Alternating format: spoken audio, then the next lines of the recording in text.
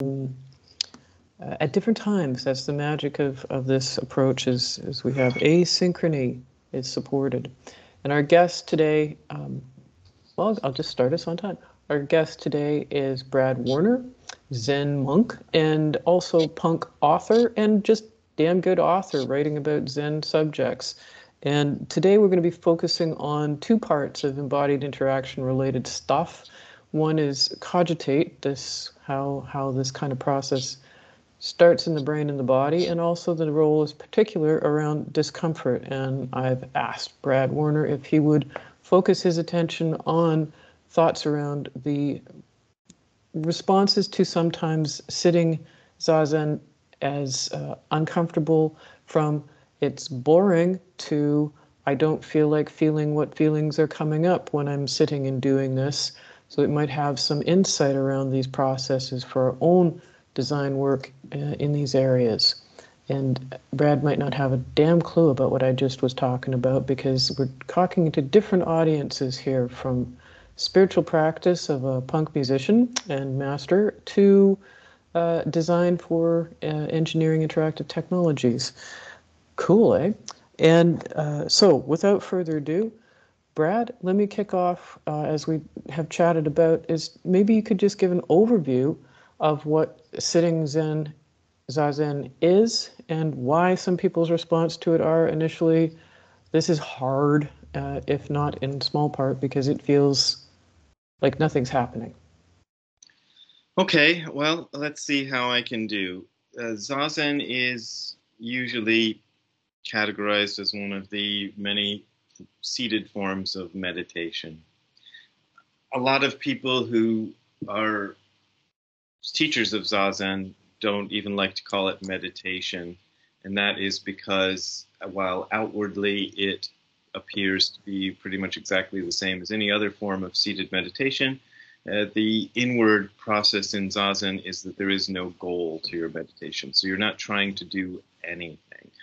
So you're literally sitting there doing nothing. Physically, the practice is, well, you can't really see what I'm doing, but I'm sort of kind of doing it right now.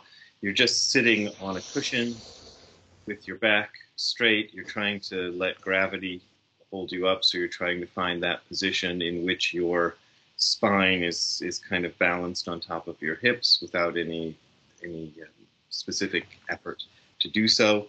You put your hands in this funny position like this, and you keep your eyes open, and you usually face towards a wall. So that's physically what you're doing. And there isn't much. Even Dogen, the great master who founded the version of Zen that I study, and doesn't say a whole lot more about it than that. He gives you about a paragraph about it in his instructions on how to do it. And then he writes an entire book about the English version of Shobo Genzo is, well, the version my teacher produced is 4 volumes, each of which is very thick. So that's sort of explaining Zazen further beyond the physical practice of it.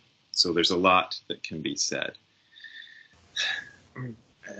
As far as discomfort is concerned, you might imagine that a practice where you're just sitting there trying to do nothing would be a breeze, because you're not trying to make anything happen. You're just sitting there. But the word that Dogen uses for the practice that he did is shikantaza, and shikantaza is a Japanese word because he was Japanese, and it means just sitting. And I always like to explain that it doesn't mean just sitting. It means just sitting. So it's very difficult to convey this in writing, but in the character, the Japanese language uses Chinese characters to express itself. And the Chinese character that they chose is originally the image of a hammer hitting a nail. So it's like the idea of hitting something exactly on the right spot. So you're just supposed to be just sitting. And initially, when I was introduced to this practice, I was about 18 or 19 years old. I was a student at Kent State University, and I I don't know, I'd read a couple of things here and there about meditation, but I didn't know what it was. And when I first started doing this practice, let's see, the discomfort initially was, okay, I'm going to sit here. And then after 10 minutes or so, you're kind of like, okay, I'm done. I don't want to sit here anymore, but you're supposed to sit another 10 minutes or 20 minutes. And so just trying to stay still, it can be quite difficult because the mind is in there raging, going, well, I got to do something, I got to do something, I got to do something. And your task at that moment is just to ignore that. Ignore the impulses that you are constantly feeling during the practice to go and do something else. And so, as you alluded to, boredom is probably the first experience that most people have with Zen practice, is that it's boring. There's nothing you're trying to establish. You're not trying to have an experience of bliss or nirvana or enlightenment or even mindfulness, or trying to necessarily settle the mind. The mind will settle anyway eventually, but usually that takes quite a bit of time because you've got to go through this process of the mind raging for a while before it ever settles down. So boredom is the first level of discomfort, not just wanting to do anything interesting, because it's not interesting at all. There's a wall, and you're literally, one of the phrases for expressing boredom is watching paint dry. So you're literally watching paint dry. There's a wall in front of you, and that's all you're looking at. So that's the initial stage. After a while, and it usually takes months or years before most people get to this point, but after a while, what happens with the brain is the image I find useful is that it's like you've been let loose in the attic, where you've put a bunch of stuff up there over years and you've forgotten what it was. And so what the mind does is starts to rummage around in its metaphorical attic and start to find interesting things, memories, sensations, all kinds of stuff, and aspects of yourself that some of them are pleasant, but a lot of them are unpleasant. You'll remember something or notice a thought coming by that you didn't want to have. And so the next level of discomfort is not wanting to deal with all of that. Well, you don't necessarily actually have to deal with it. You just have to sit with it. Now that's what the practice is asking you to do, is to just sit there with it. And I can tell you my own experiences, one of which, well, just a few sort of highlights, I suppose. I started studying this practice when I was a student at Kent State University in Ohio back in the early 80s. And I practiced it for about 10 years and then moved to Japan. And I didn't move to Japan to study Zen. I moved to Japan to get a job. But I ended up continuing my Zen studies there as well. And I had a teacher who wanted me to ordain and to teach Zen practice, which was not on my radar, as they say, as the kids say. It was not something I was interested in doing. I had a job and I was happy with it, and I didn't want to go teach Zen. But if anybody's interested in the story, I can tell it. But the short version is my teacher sort of more or less forced me into a situation where I kind of had to, or be a real jerk, you know. So I became a teacher of Zen, and at my teacher's encouragement wrote a book about it, which surprisingly, I was surprised it even got published, let alone became successful. I mean, it's not a million seller or anything, but it's still in print after 15, maybe more than 15 years now, and shows no sign of stopping. And Give us the title, Brad. Yeah. The book was Hardcore Zen. That's the title my publishers gave it. I called it Sit Down and Shut Up. So what I did with that was the next book I wrote, I called Sit Down and Shut Up. And I've since written I think it's my ninth book that I just sent off to the publishers a couple of days ago. So it's become a career and it's become what I do. But one of my initial experiences in doing this, I had lived in Japan and then I moved back to the United States. Again, nothing to do with Zen at that point in my life. I moved back to, the book had come out, but nobody knew if it was going to, I didn't know if it was going to sell anything. So this was not a career yet. But I moved back to the US and I started getting invitations to go teach Zen at different places. And I was invited to the Milwaukee Zen Center. And this was the first time I had tried to lead. This was what they call a sesshin, which I think sometimes those are 7 days long, but I think this one was either 3 or 4 days long. But you dedicate yourself to just practicing Zazen for several days. And I was asked to come and lead one of these things in Milwaukee. And I don't know what was particularly going on in my life that made this so, but I realized while sitting there that there was absolutely no chance that I was going to have any sort of a spiritual experience during this 3 days, and that the best I could manage was to sit still and not run screaming out of the room, even though I was the leader of this group at this point. And so I found that very instructive because I had to sit there for 3 days leading this group, even giving lectures and things, just feeling like this is not what I want to do. It's not where I want to be. And I have forced myself into a situation where all I can do is sit still. So sitting still was, and so, you know, a bell rings, and for the next 40 minutes, I'm going to have to sit still. And if sitting still is the last thing you want to do, that is a high level of discomfort. But I found that discomfort to be very useful.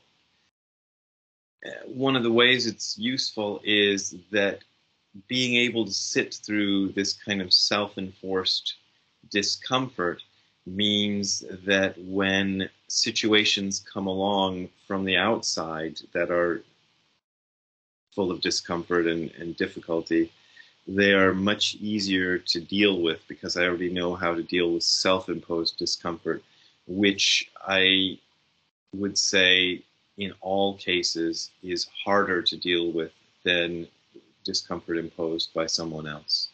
I've never found a case where it was not so. So nothing that anybody can throw at me is more difficult than what I can throw at myself. This doesn't mean that I don't ever get flustered or upset or that I never have a difficult time anymore, but I know the level of it, the level of discomfort you can impose on me. You can't touch the level of discomfort I can impose on myself. So good luck trying. So yeah, I don't know. That's it. I've got some questions, but just touching on that in terms of the level of other discomfort, you've got a narrative in one of your books about how the side effect of that kind of practice seemed to enable you to not be quite as reactive as other people might have expected when at your actual job you released a photo of a component before it was supposed to go out, and people around you were like, their hair was set on fire, and you had to kind of pretend for your hair to be on fire just to be polite, it seemed like. Would you have put that down to your practice? Yeah. And the situation was I worked for a company who produced a superhero show called Ultraman.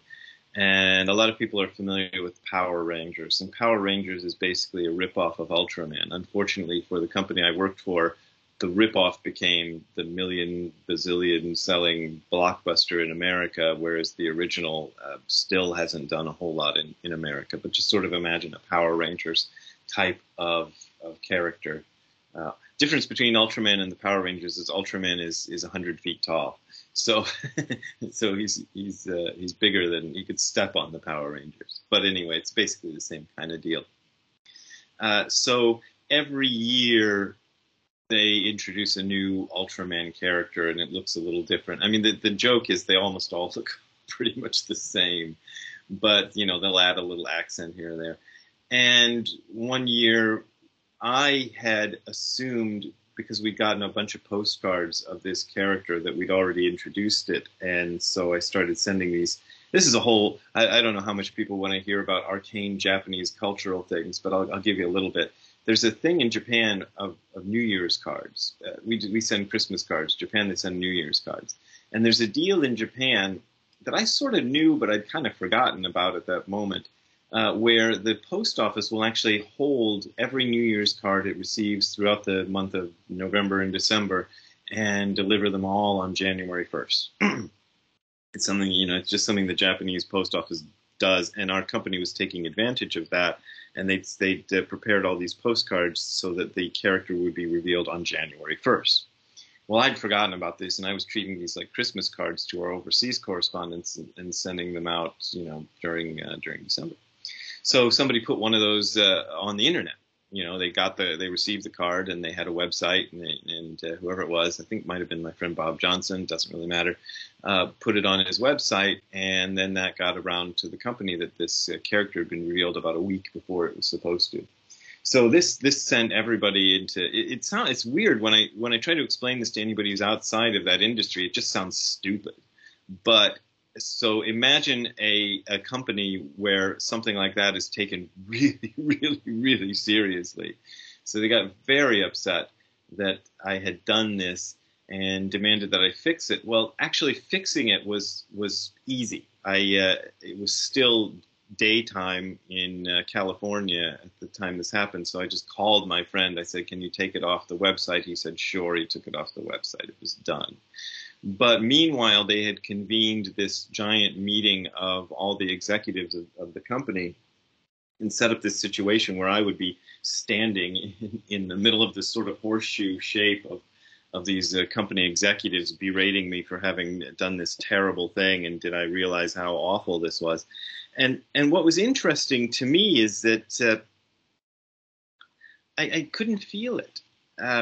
I should have felt it, because this was my job was literally on the line. I was a foreign person living in Japan, so that job was my ability to stay in Japan, which was the only home I knew at that point, because I'd been there for 10 years or something. I don't know how many years at that point, but I'd been there for a long time at that point, was in jeopardy.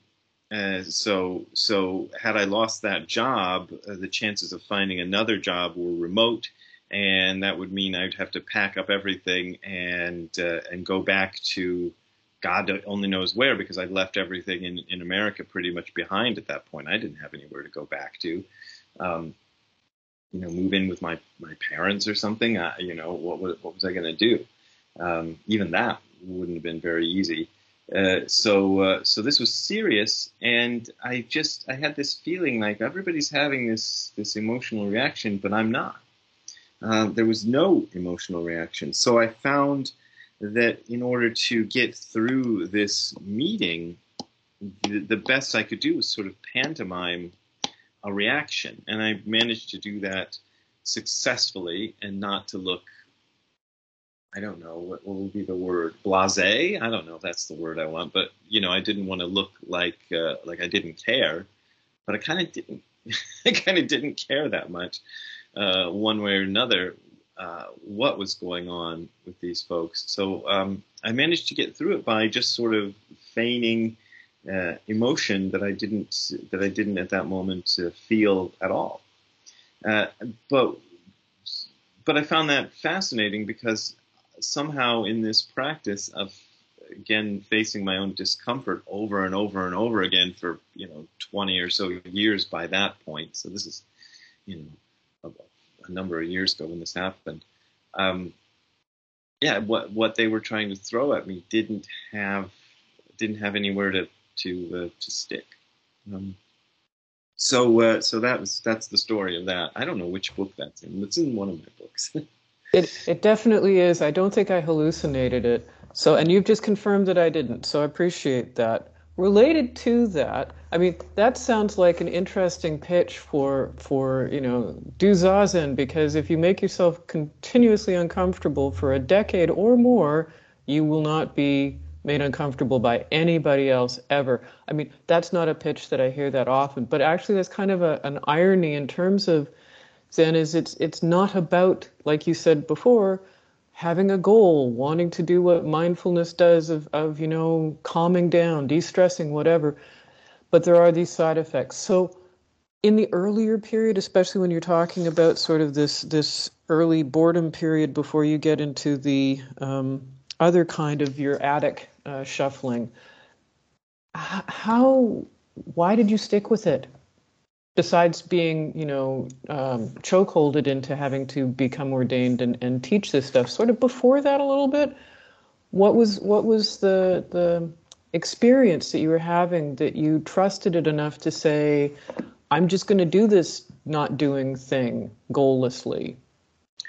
Yeah, it's difficult to say. And every time I think about that or try to answer that question, I'm kind of at a loss to really say. I mean, isn't this one of these things that cognitive psychologists have discovered is you do something and then later on you figure out a reason for it and then you tell yourself, I did that because... Post hoc rationalization. Yeah, see, I knew there was a word for it. And that's all I got for Zazen practice. I I'd grown up partly in Nairobi, Kenya. So I'm mainly from Ohio, in the United States, which in the Midwest, a kind of Damn cold. Hmm? Damn cold.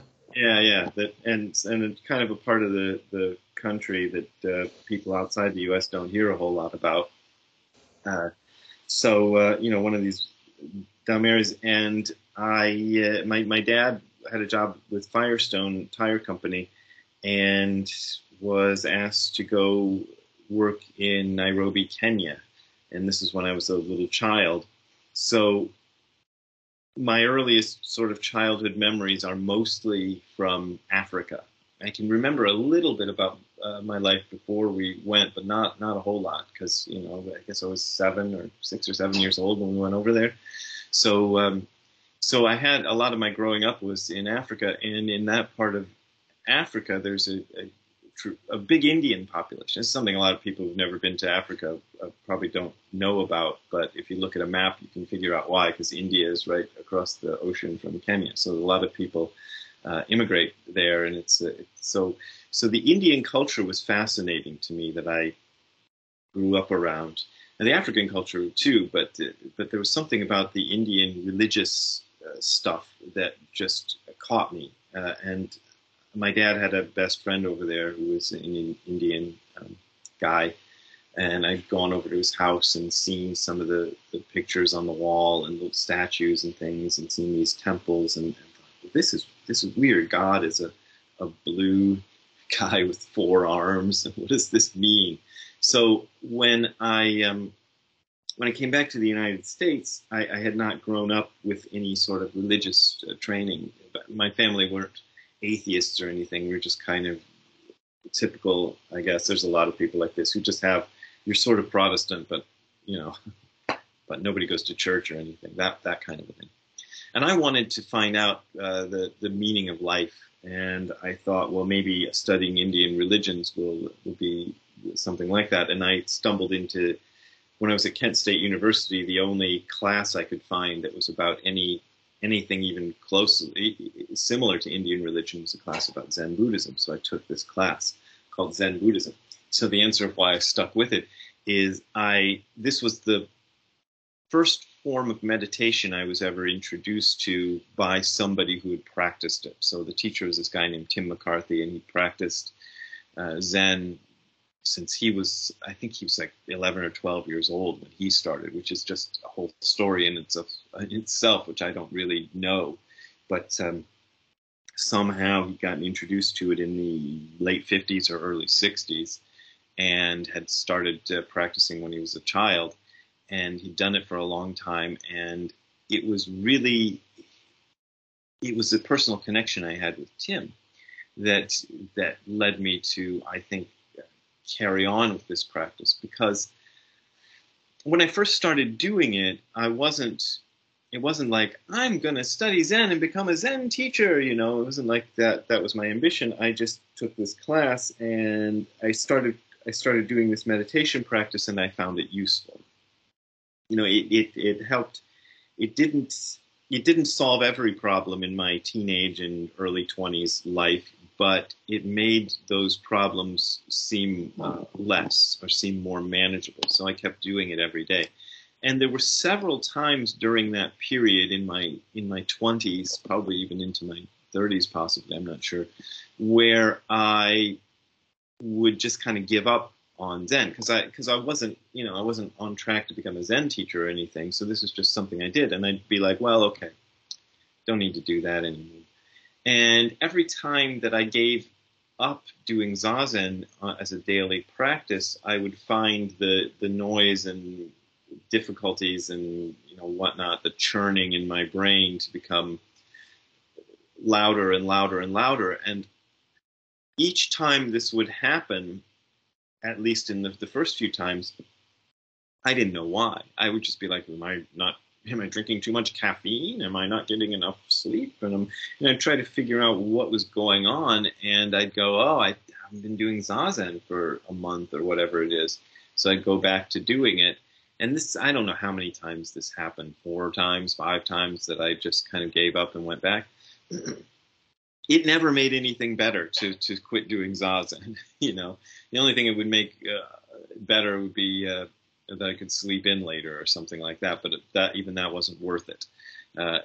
Getting up that extra 20 minutes earlier and doing the practice before I went out made everything so much better that even losing 20 minutes of sleep was a good trade-off. So I just kept back on doing it, and eventually it ended up being the thing I think of it as, it's like brushing my teeth. You're forced to brush your teeth when you're a child, and you probably, in my case, my mom came in there and stuck a toothbrush in my mouth and did it for me. I can remember that or else she would just yell at me to do it myself after that phase. And after a while, I started to notice that brushing my teeth made me feel better, and so I didn't have to be told anymore. And it was a similar situation with Zazen. After a while, I realized that doing Zazen every day made me feel better. And so nobody had to tell me to do it. Nobody had to force me to do it. I often have to force myself to do it, because there's still days even now when I just don't feel like it. And I'm like, don't want to do that. But I realized that I got to do it, or things aren't going to be okay. And so I just do it. And it's become rather automatic. I usually put in about an hour every day, generally 40 minutes in the morning and 20 minutes at night, more or less, give or take. I'm not dogmatic about it, but that's what I do, and I do it every day.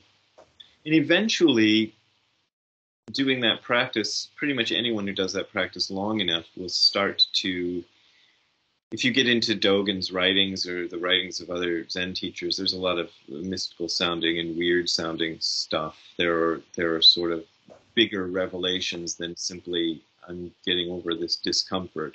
You start to realize that comfort and discomfort are kind of the same thing. This is something that's not obvious at the beginning, but when having practiced it for long enough, you realize, oh, that's the same thing. The discomfort is the same as the comfort. It's bodily sensations, and bodily sensations take on a whole other meaning.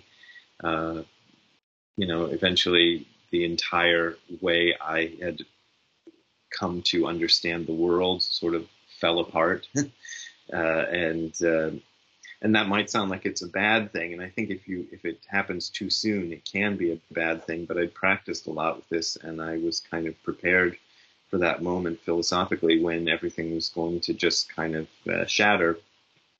And then I kind of got through that, and here I am talking on the internet.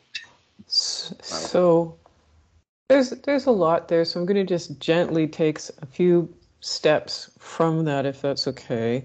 Especially like how you said you found that Zazen was useful, and the way you started to describe it is initially it sounds like you didn't find it useful until you stopped doing it and realized that that was probably the thing that was helping you feel more the way you wanted to feel by its absence made you appreciate it initially. And then you started to connect it more with, yeah, I'm doing it and I'm feeling these good things, so I'm going to keep doing it. Would that be fair? Yeah, yeah. Um, because there's a book that just came out which I have not read, and I can't get the title even right, but I did watch a couple of things about the guy who wrote it, and it's called something like 10% Better. Mm-hmm. And I remember the story was this, it was a news presenter. I don't know if he was American or Canadian or British, anyway, from some English-speaking country. And apparently he had a big meltdown on air one day, and because of having this meltdown, where he basically had a nervous breakdown in front of 40 million people or however many were watching his show, he started doing meditation, and his conclusion was that meditation made him feel 10% better, or maybe it's 15% better. I forget what the title of the book was. But so initially, the reason I bring that up is initially the effects of the practice are not, they're kind of subtle. They're not really overt.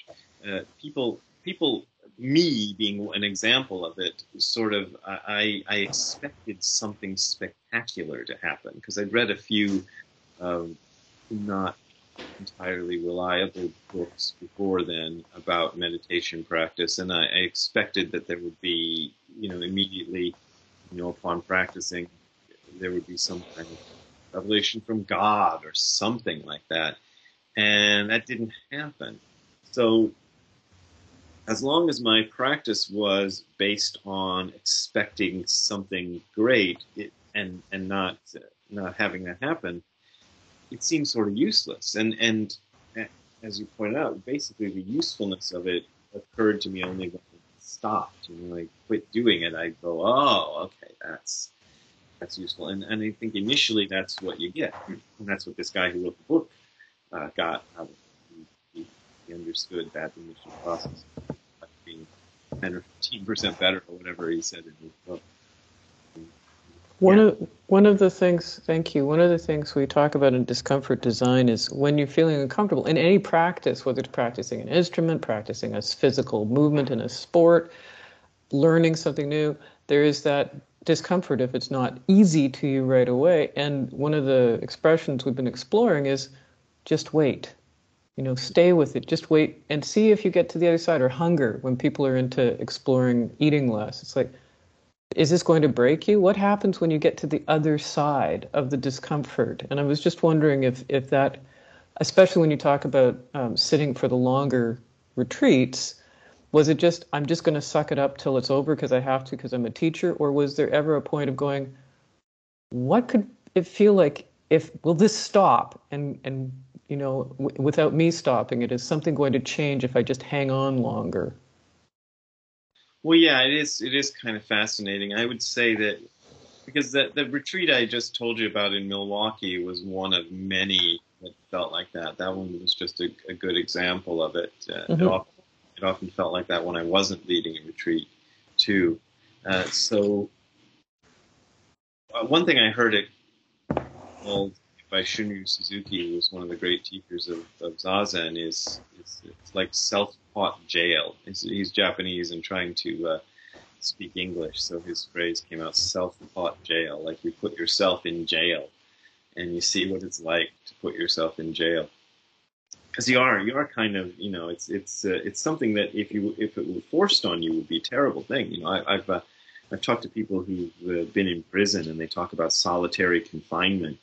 And in a lot of ways, the practice of Zazen is like you're created a situation of solitary confinement. Nobody's going to stop you if you try to get up and leave, which makes it different. But you put yourself in this situation, which, if it were imposed upon you by somebody outside, would be maybe unendurable for a lot of people. And so, yeah, so basically, probably in the midst of it, my feeling was always like, I'm just going to try to get through this. I'm not really worried about what happens on the other side. But I've never sat a Zazen retreat, no matter how uncomfortable, where at the end of it I regretted doing it. You know, like thought, oh, this was a big waste of time. I should have done that. Quite the opposite. It always felt like that was probably the best use of that 3 days or week or whatever it happened to be that I imposed this upon myself, that I've ever done. That this was really useful. So and there's a feeling that you get to by doing this practice that you probably not going to get anywhere else. And you did mention learning an instrument. I play bass guitar in a punk band, and that in a lot of ways that's a similar sort of thing, because the initially trying to learn a more complicated piece of music is frustrating, you know, and it mostly feels terrible. But if you can get through the period of it feeling terrible, you actually have gained something pretty incredible. In fact, one of the things I still sort of snarl at my 19-year-old self for is this one of the songs in the band that I play with, Zero Defex. I deliberately complicated the bass part and made it a very standout part of the song, so that you know, people who like us expect to hear that, you know, that thing happen. And it's hard to play. And when I was 19, I wanted to play this difficult part, and I came up with it myself. And every time we have to do a show, you know, because we broke up in the 80s, but reunited back in 2005, and we still occasionally play. And every time I have to get myself back up to speed on that one. Ow. Yeah, if I haven't played for a while, not easy. I have to kind of spend a few days just playing this one little piece over and over. And the song itself is less than a minute long. So just, you know, to provide a minute's worth of entertainment for people who come to see us, I have to spend a couple of weeks going. But usually it's more like Initially. Yeah. And then it picks up, right? Yeah. As the elastics in your hand start to give way again. Yeah. Yeah. So I'm going to come back to that related, that where you're talking about being a bass player, you compared, and we're going to get to the whole enlightenment thing in a second, but warming up to it from there is, because people want to know, is the playing the instrument. When you get to a point, though, when you've gone through the pain and you're in the zone. I know this with jazz musicians, within our own, you know, musicians have this when they play together, and it's that you quoted Dogen as saying, the dropping away of body and mind, and that seems to be something that's you hit the nail on the head, to use your earlier analogy of the character, when you are in Zazen and your body and mind drop away. Can you unpack that one a little bit more? And you're welcome to use the analogy of getting into the jam in space, but go for it. Well, there's this phrase that Dogen uses. Every teacher, well, maybe not every teacher, but a lot of teachers of Zazen will have a little phrase that they'll use, that they decide, and I haven't figured out mine yet. But Dogen's was. Is it the Zen master catchphrase? Is that what you're saying? Something. Okay. All right. And Dogen's was dropping off body and mind, Shinjin Datsudaku. And it's this weird cryptic phrase that he uses quite frequently in his writings that he attributes to his teacher.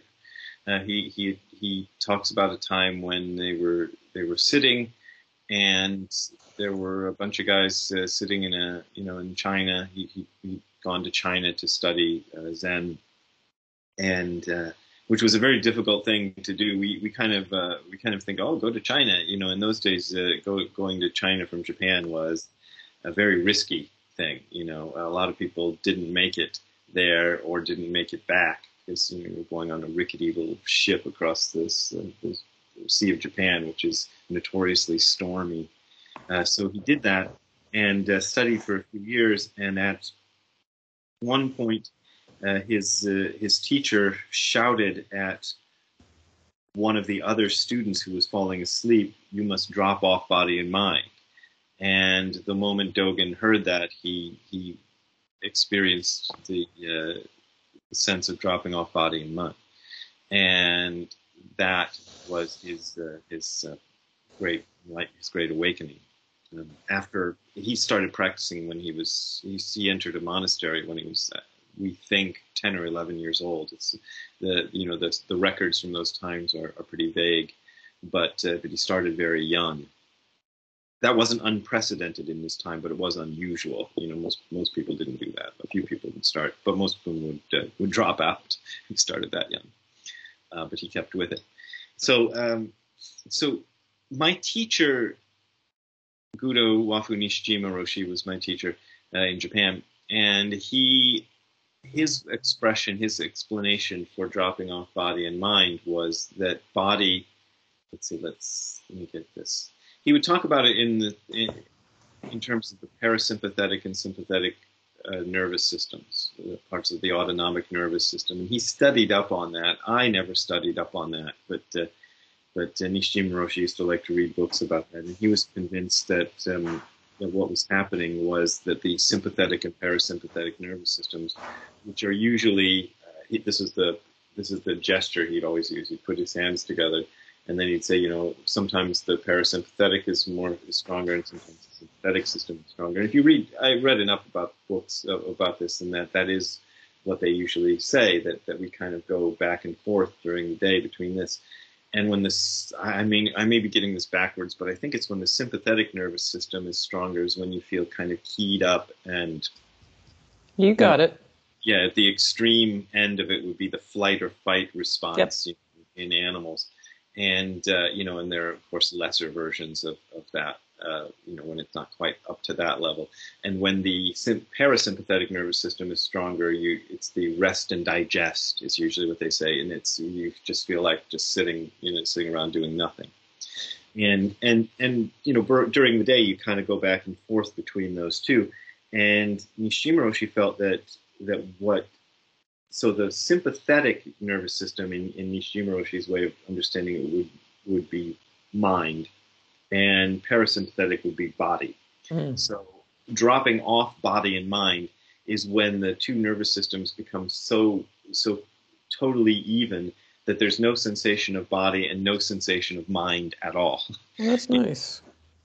And its reality exists in between. And he had a lot of Nishijima Roshi had a whole lot of philosophies based on this that came out of this notion. He would talk about idealism and materialism. Right. Idealism being a philosophy that emphasizes this mind side, this sympathetic nervous system side of reality as being paramount and the real thing.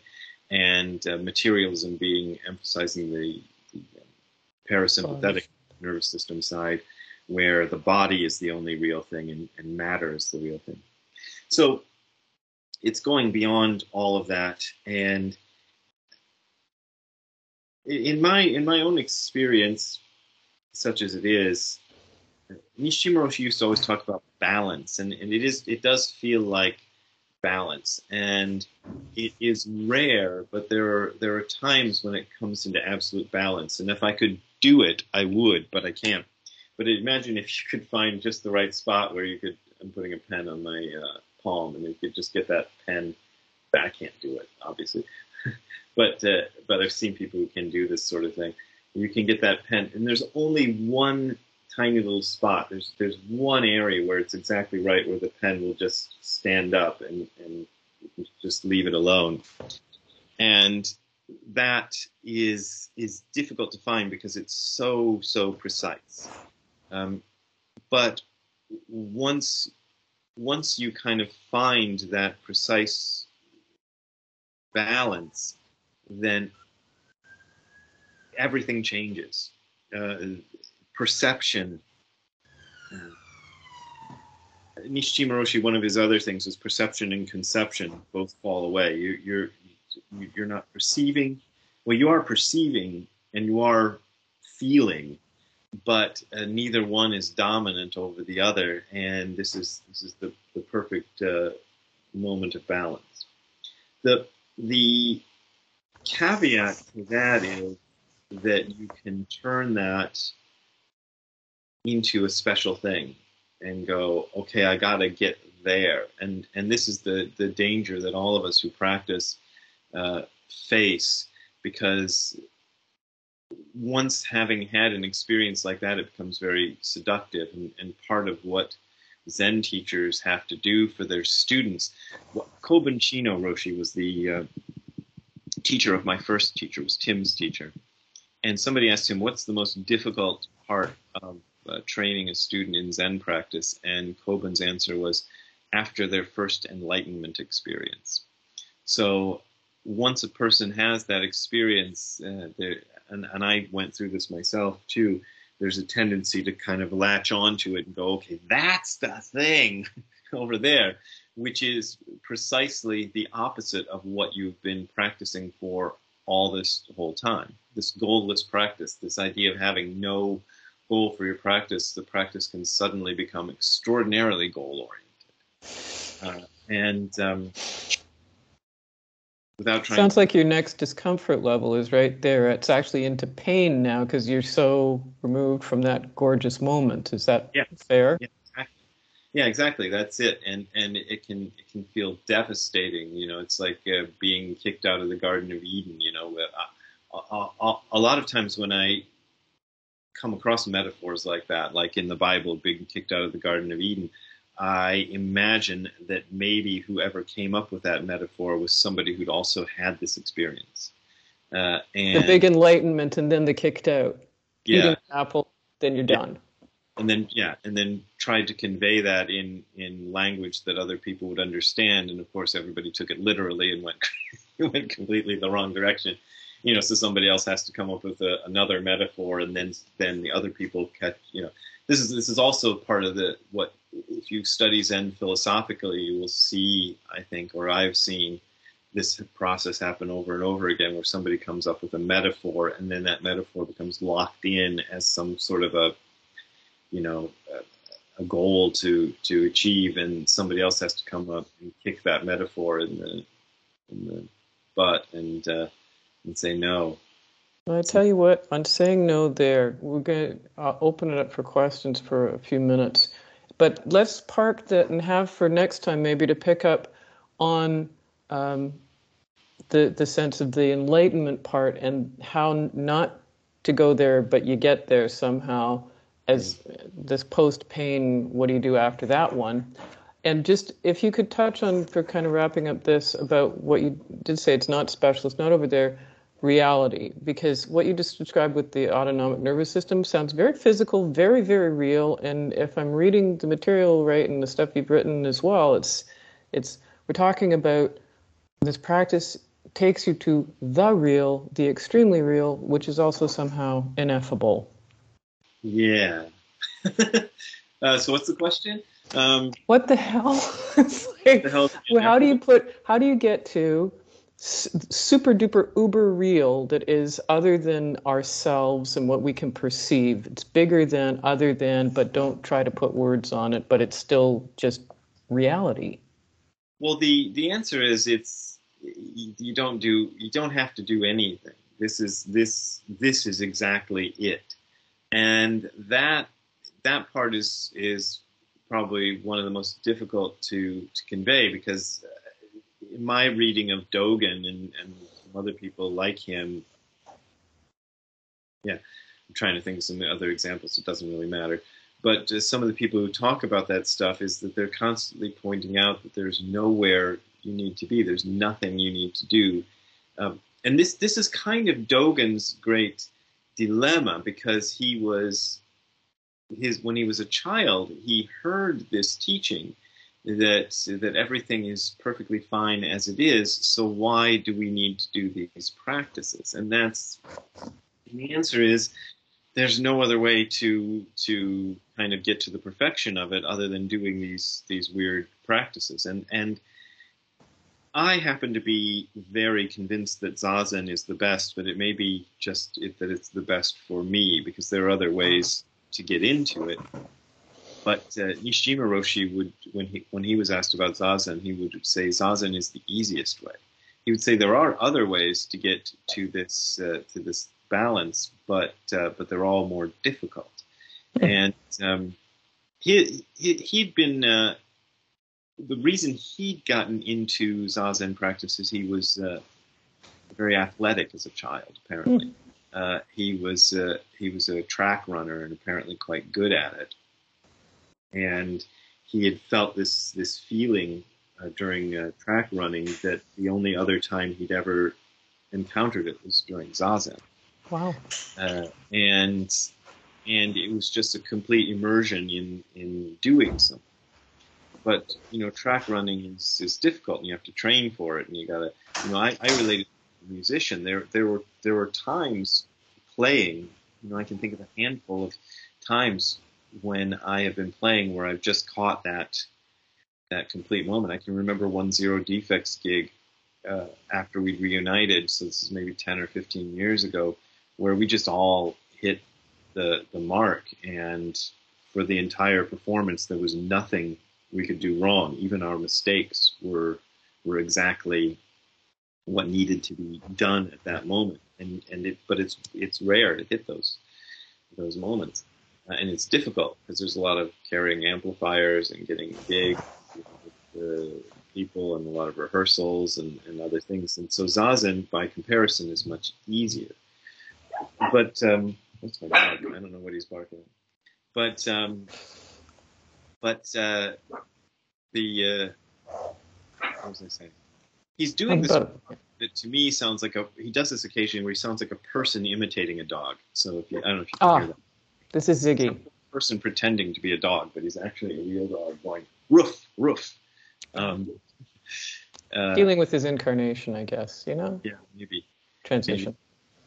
Maybe. But so how do you get there is a question, and I think the Zazen practice is the best way, but it's also not in your control. I just put up, I do a YouTube channel, and the video that I put up, I recorded it yesterday because I knew it was going to rain today, so I put it up this morning, and it was about that very phenomenon. I was trying to talk about the fact that people would say, somebody asked me, is Kensho, we call these experiences Kensho, or sometimes Satori, in the Rinzai sect they call it Satori. Somebody asked if this is necessary part of Zen practice, and I said, no, it's not necessary.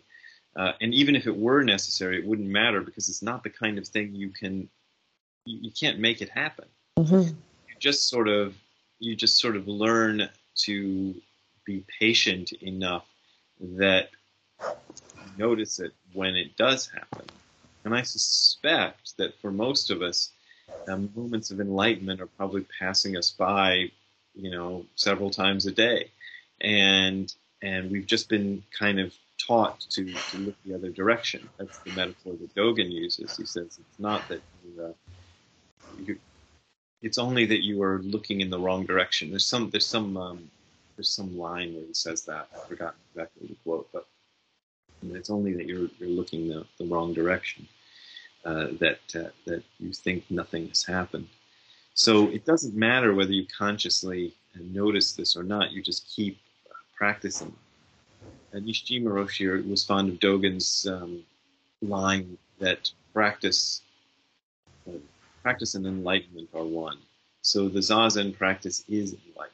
And in other forms of Zen, it's often taught that Zazen is a practice that is intended to get you to an experience of enlightenment. But Dogen said, no, that's not the case. The practice itself is enlightenment, whether you notice it or not. So that's so it's more of a matter of learning to be patient than making something happen. Does the word quiet resonate with you in that? The quiet is useful. It's That you're quieting and yeah, can hear better? yeah. Although, again, even quiet can seem like something you're trying to Trying to force. do, sure. But so you kind of allow yourself to notice the silence that's already there. So the silence is present even in the midst of all the noise. If you this is the way I like to think about it. No matter how much noise you put on top of it, the silence is still there, sitting underneath of it. So trying to learn to get clear enough to notice that it's useful to reduce the amount of noise. So it's useful to reduce the amount of thinking that's going on, and other noises and doggy noises. Hello, Ziggy. I don't know what that noise is, but I think it's just the rain. Okay. That sounds like a good cue to pause and maybe take a couple questions, and then you and Ziggy can have the rest of your day, if that's okay. Okay. All right, fantastic. So, folks in the chat, if you wouldn't mind putting up your digital paw, and then we'll take any. Why is my hand up? No, it doesn't need to be up. It's okay. It's down. Any questions for Brad before we let him go about the future of your life and enlightenment and feeling better, and or not? Because apparently sitting discomfortably is also to be enlightened. Yeah. Enlightening. Doing enlightenment. You feel Any comfortable. questions? This is your chance. You had a whole list of them prior to this. I'll keep them for next time. So that's cool. I'm not seeing anything in the chat. No? Okay. No? All right. I think we've covered a lot of ground. I really appreciate it. And as I said, if we can come back to the whole enlightenment question about, again, motivation, because one of the questions I'm keen to get into with you and that you've talked about before is around, for instance, you've said there's no shortcuts to this though either. Even though you can't necessarily predict or plan for special moments, you can't take shortcuts, and yet there's a whole host of people who, everything from nootropics to religious by psychedelics, which seems anti-precepts, are saying, well, there is a shortcut, and it's really great. And so that's the next thing about, and you can skip the discomfort part and go straight to the hallucination. Yeah. So this is the next one I'd like to talk about when we get together, if that's okay. Sure. All right. Thank you so much for sharing this part of your morning with us, and our evening over here, and tomorrow in Australia. So see you in a few days. Okay. All right. Thank you very much, all.